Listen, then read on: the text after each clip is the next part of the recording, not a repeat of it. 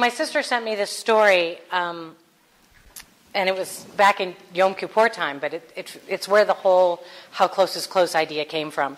So imagine you're on a subway, and suddenly you realize that your soulmate, the one you've been waiting for and praying for your entire life, is standing beside you.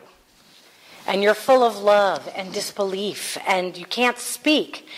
And then your soulmate is leaving, walking off the train, and you freeze, and you manage, what's your number? And you only hear the first 3 digits, and then the door closes. At the next stop, you run to a payphone, because you don't have a cell phone, and frantically you try every combination of numbers imaginable. You fail. You start driving through the streets, you're crying, you're searching, you're overwrought, you're driving dangerously, you're running red lights. Finally, you're arrested for reckless behavior.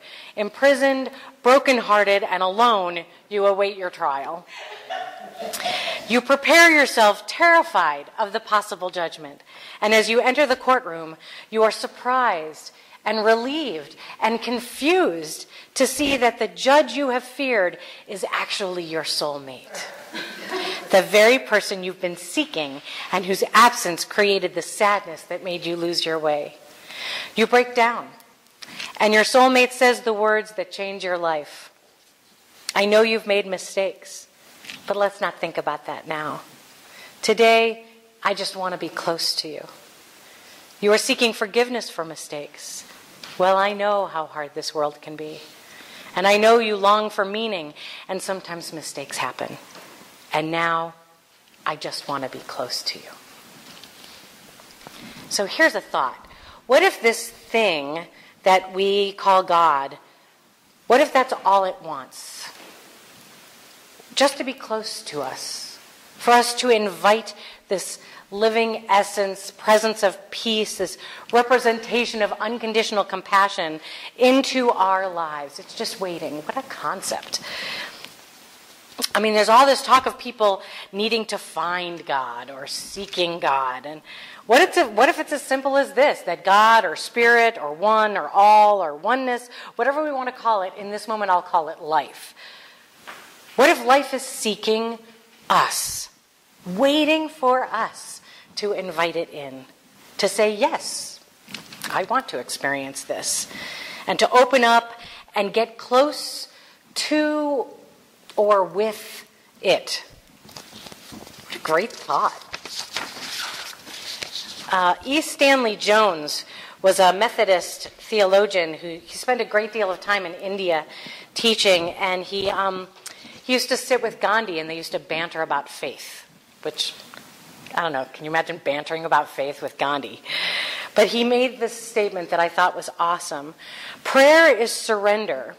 Surrender to the will of God and cooperation with that will. If I throw out a boat hook from the boat and catch hold of the shore and pull, do I pull the shore to me, or do I pull myself to the shore? Prayer is not pulling God to my will, but the aligning of my will to the will of God. Now, before we get too crazy, what is this will of God thing? So many people use this phrase, the will of God, in their moments of giving up in a situation that's horrible. You know, they say, well, it was the will of God, which I'm just going to challenge. I'm just going to challenge it, because most of the time, when I've heard that phrase, it's actually been because of something that was caused by humans. It was the will of humans. Or the weather, which, you know, if we really want to go there, the weather's changing because of the will of humans. So it's all us. And many great spiritual teachers teach that the will of God, quote unquote, is actually good, peace, wholeness. The will of God is that feeling when we are compelled to do something kind for another person or animal. The will of God is to live together in peace, understanding, and compassion. Now, some people are going to yank out their Hebrew Bible, also known as the Old Testament, and show examples of the will of God that looks like punishment and vengeance. Well, here's my response that I will share with you that you can feel free to use. God didn't write that. didn't write any of it. Man wrote it. A bunch of men from an age of war and fear and oppression wrote it. So that argument is no longer useful or helpful. Out. All right, so let me, while I'm changing all the rules, let me clarify something. So I'm going to just keep changing everything. So if the word God has charge for you, because I'm going to use it a lot today, so if it has charge or it triggers something negative or it makes you kind of, let me explain what I mean when I use the word God. Because to me, God, the word, represents an essence, a great love, the thing that connects all of this. It's not a man in the sky. It's not Charlton Heston on a mountain. And it's not a very handsome actor being flogged and beaten. It is not a person. It is us, our breath. It's that feeling that we can't explain when we know we're one with everything. That. And when that presence is sensed within us, that's what I mean by close, by getting close. So how close is close? How close do I let this creative power and energy get to me? How consistently can I get and stay close with it? How and when do I drift? What happens when I resist? What is the truth that I know about me? Who do I become? How do I treat others? When I forget that I'm a grand container for this incredible formless life, what happens to me? Well, I totally know what happens to me. And it's not pretty. Let me just tell you that right now. It looks like road rage. It looks like cortisol-driven reactive Facebook comments that I have to go back and delete. It looks like excuses. It looks like petty rationalizations and holding grudges. It looks like judgment of others and myself. And it's a way low vibration. Just low. So flip it now. Let's flip it. What does it look like when I am feeling that closeness, when I'm remembering who I am and why I'm here? Well, it looks like allowing. It looks like yielding. It looks like understanding and patience. It looks like gratitude and laughter. It looks like empathy and support. It looks like healing. It looks like cooperation with this larger operating system of the universe. And that vibration, through the roof. So allowing ourselves to be that close with whatever we call it gives us the freedom to express it, to live as it, and be examples of it, to be it. There's a lot going on in our world right now, and specifically in our country at this very moment. And right now is an amazing opportunity for us to figure out how close is close in so many different ways. One of my friends commented recently on Facebook that she was feeling isolated and alone because her friends hadn't reached out to ask her how she was doing. She's African American and she now lives in the U.S. And she mentioned specifically how she felt abandoned by her Caucasian friends because they had not offered words of support. And I was not alone when I responded to her with my words of comfort and hesitation because we didn't know what to say.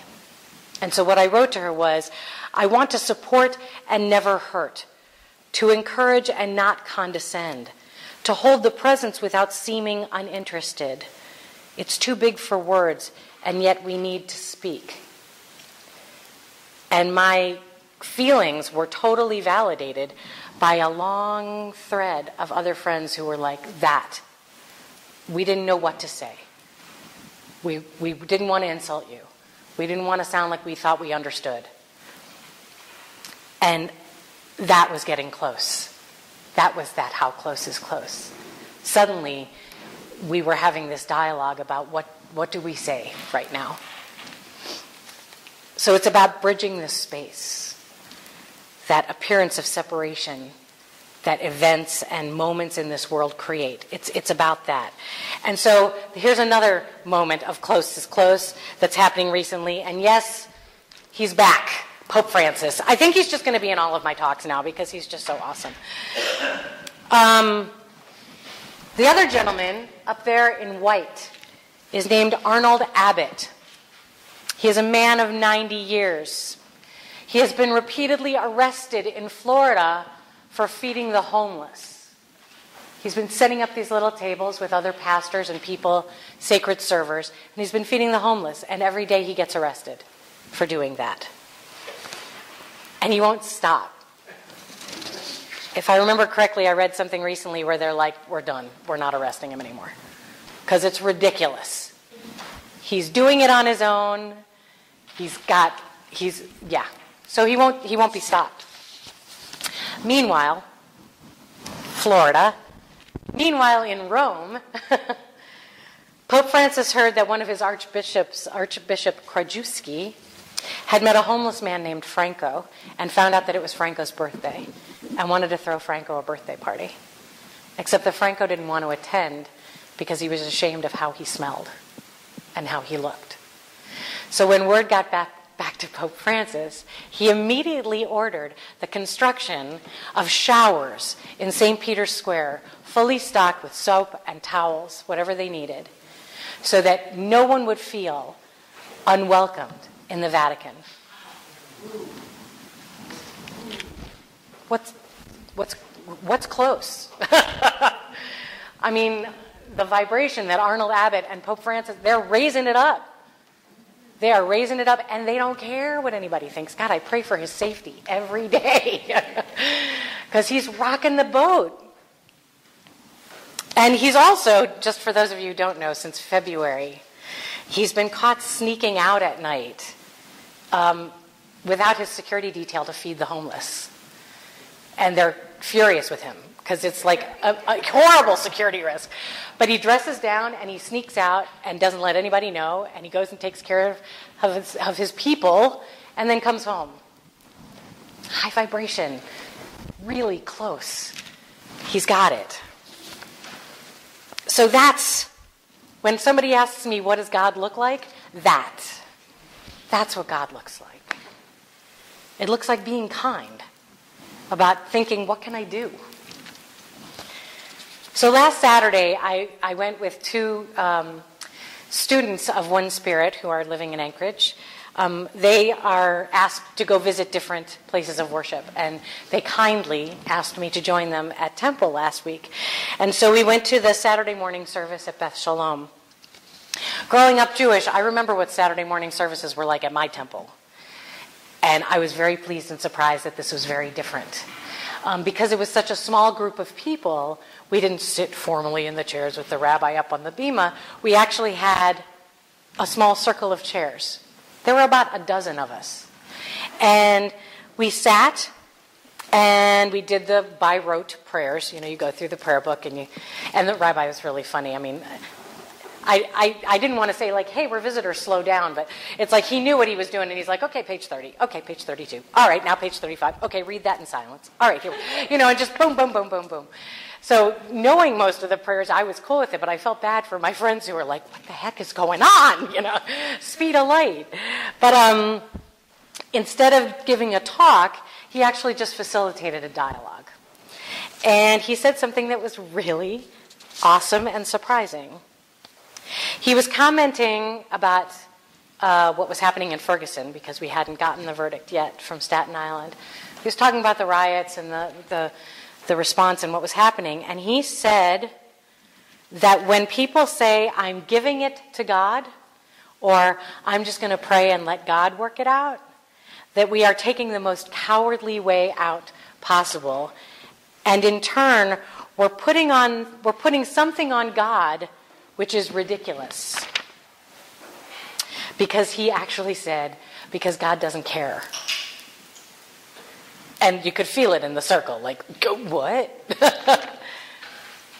Growing up as a Reformed Jew, I'm like, yeah, all right, I get where you're coming from. But there other folks were like, what do you mean? God doesn't care. And he was saying exactly this. God is not a person. God is not a personality. God doesn't favor one team or country or religion over another. God didn't write the Bible. God doesn't decide what's right or wrong. And in case you're noticing the comparison, God also doesn't keep a list of who's naughty or nice, just for the record. So for some reason in our history of religious exploration, we have felt the need to create a big daddy who's going to monitor us. And of course, monitor our neighbors, which we're going to help with, And this big dad is going to decide who's good and rewarded and who's bad and who's punished. And this simply isn't how it works. This is anything but a sense of closeness. God works through us, as us. We are it. We are the Creator's creation. And it's living and moving and talking and driving and Facebooking through us. All of us, as us. And I know, not all spiritual paths on the surface agree with this, although if you look at the core of most of them, they actually do. And it sounds maybe a little like I'm spouting my own dogma up here, and maybe I am. So there. However, let's check it. Let's check it. Which works best for you? Which has a higher vibration? Which makes you feel closer? All right? So we got, on the one hand, believing in a male figure in the sky who chooses to bless and punish, who we must bow our heads to in order to gain favor, who holds us as powerless victims to his whims, who actually believes that one team or one country or one religion is more important or worthy than another, that some of us were created more or less worthy than the other. Or a neutral, creative energy that has been and continues to co-create through its creation, that expresses itself in each moment through how we express it. The one love, the allness. We experience what we put out in words and actions, compassion, forgiveness, listening, seeing each other. An essence that we co-create with to experience the life we want, no matter what the appearance is that's thrown at us. And in fact, to be so close with this thing called God that we can actually see and break through any appearance that is happening in order to get to the larger truth. I don't know about you. I'm going with door number 2. I'm taking it. I understand why people would want the first one, and I can't do it. I can't do it.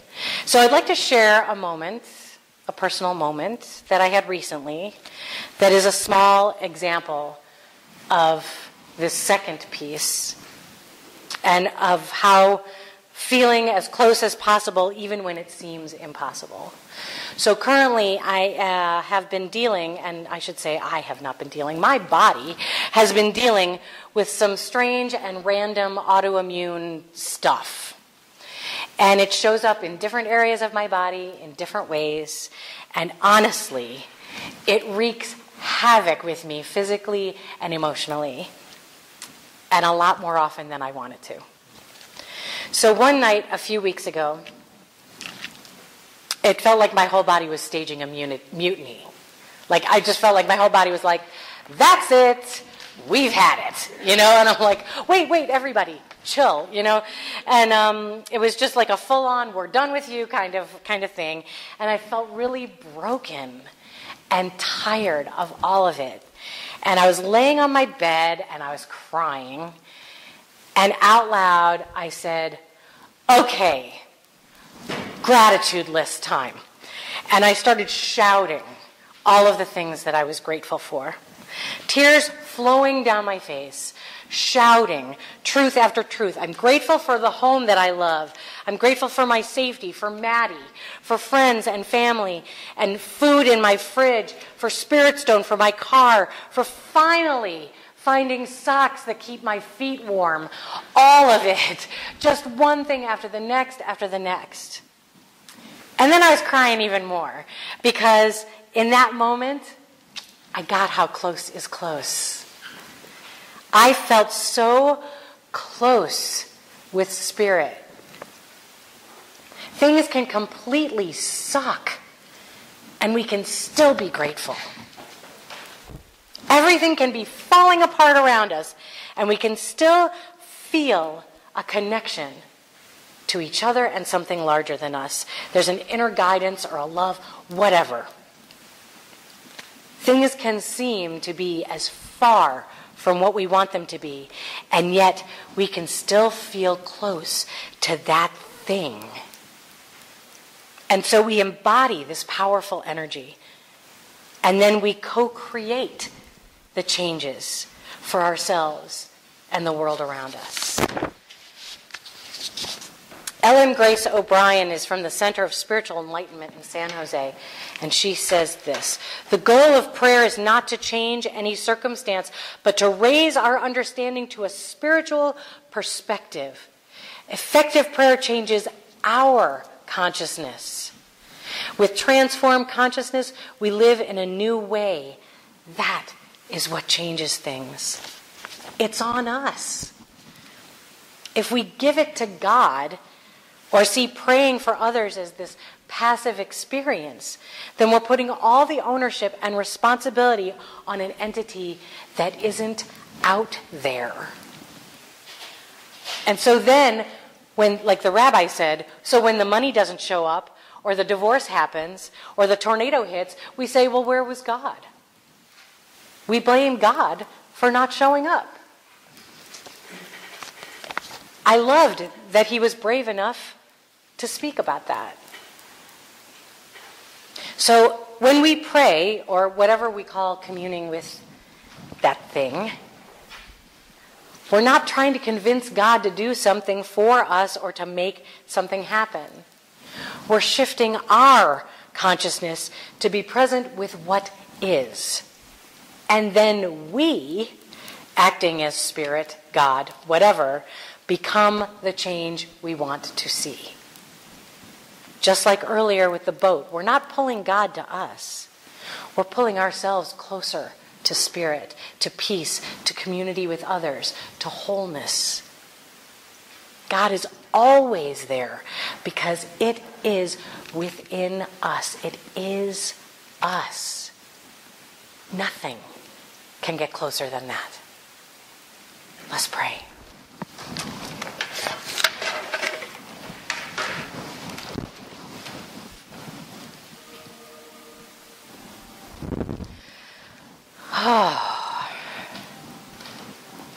I just keep wanting to say, yes, God. I want to jump into a Baptist church right now and say, hallelujah, yes, God. Because I'm feeling that. This opportunity right now, this is an opportunity right now to get totally sucked into the appearance of what's not working and who's to blame. Now is the time to collect our inner resources,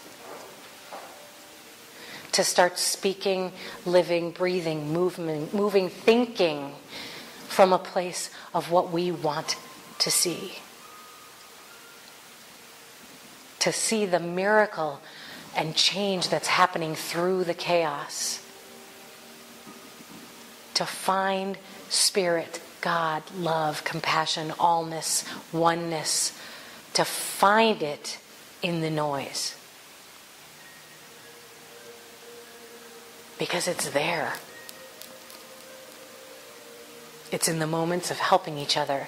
It's in the moments of reaching out to each other. It's in the moments of saying, I don't feel heard or seen, and having people say, I see you. I hear you. Tell me what you want me to say. Teach me how to love you. How to see you. And then doing it. It's about letting our inner critic take a vacation. Because that's not the voice of God. The voice of God is that voice of creation that created each one of us, that says, oh my goodness, I'm so proud of you. You did it again today. You got out of bed. You got dressed. You did it. I'm so proud of you. You walked away from that argument with peace in your heart. I'm so proud of you. Now let's go make some peace in the world. If you're hearing, or I'm hearing, if any of us are hearing anything other than that in our inner critic, then I encourage each one of us to say, thank you for your input. And now I'm done listening to you. I'm ready to hear something else from my inner guidance. I'm ready to hear love. I'm ready to hear compassion, forgiveness. I'm ready to be lifted to a higher vibration. I'm ready to let go of the low.